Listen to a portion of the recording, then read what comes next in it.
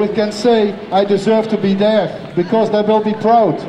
And there is no proud people in heaven, my friends. To be selfish, is a sin against God. The only way to enter the kingdom of God is by trusting on the Lord Jesus.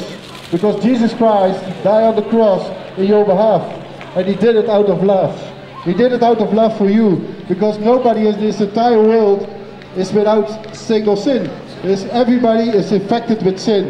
And this sin separates us from a holy God. And the wages of sin is death. And the wages of sin is hell. And everybody is on the way to hell if you don't repent to Jesus Christ. Because only Jesus can set you free. Only Jesus can help you. Only Jesus is the one who can make things right between the holy God and you. He's our advocate. He's our mediator. And this Jesus invites you today to come.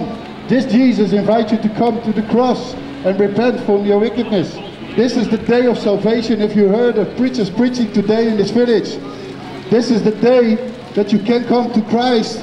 And they said, Christ, I am a sinner. Please forgive me, and He will forgive you. And if you accept Christ into your life, He will fill you up with the Holy Spirit. But you all have to become born again and filled with the Holy Spirit of God.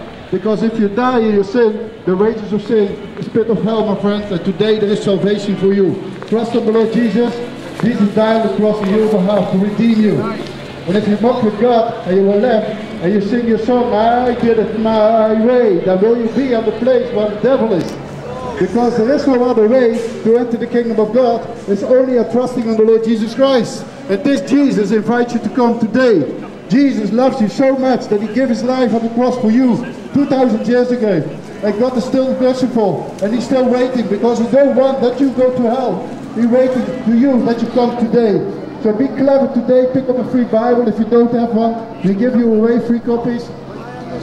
And if you need to pray, and if you want to know more about Jesus, come forward. We are here today with 5, 6 brothers to preach the gospel. We are here today because we care about you.